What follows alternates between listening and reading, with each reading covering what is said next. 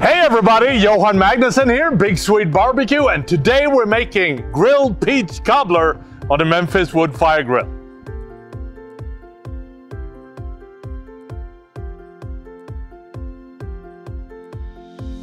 So the first thing that we need to do is prepare the peaches. Now, if peaches are in season, you should get fresh one. And you want to remove the pit, you want to peel them, and then you want to slice them. Unfortunately, we couldn't get hold of fresh peaches, so we got the ones in the can, but it will do just fine.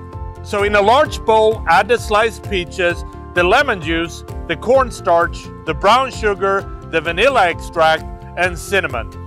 Gently toss this to combine and then pour this peach mixture into a cast iron skillet.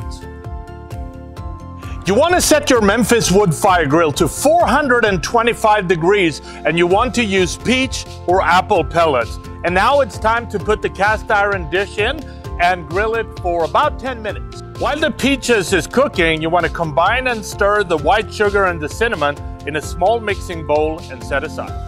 Next, we want to prepare the crumb bowl that goes on top of the peach cobbler. In a medium mixing bowl, combine the yellow cake mix, the brown sugar, the salt, and the baking powder. Stir to combine. Then you want to add the grated butter into the mixture until it resembles coarse crumbs. So once the peaches are done cooking, remove the cast iron skillet from the grill and sprinkle with the cinnamon and the sugar mix. Then add the crumb topping to cover the peaches entirely, and then set the cast iron skillet back into the grill and bake for another 25 to 30 minutes or so, or until the crumb topping is a nice golden brown. So it's been about 25 minutes and it's time to take out the peach cobbler from the Memphis Wood Fire Grill and serve it with some vanilla ice cream.